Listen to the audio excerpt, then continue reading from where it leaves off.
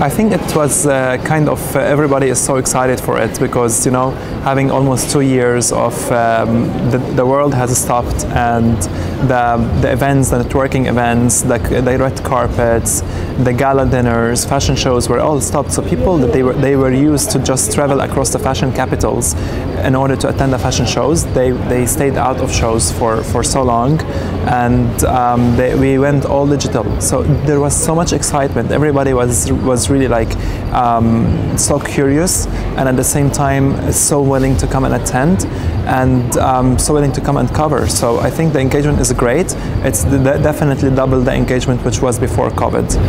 I think the business has a change in a positive way because we started to be more consumer conscious, more production conscious, and many brands, they went more into sustainability.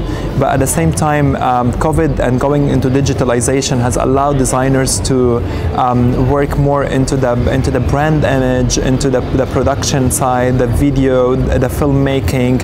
So we started to as well see stars in terms of fashion films.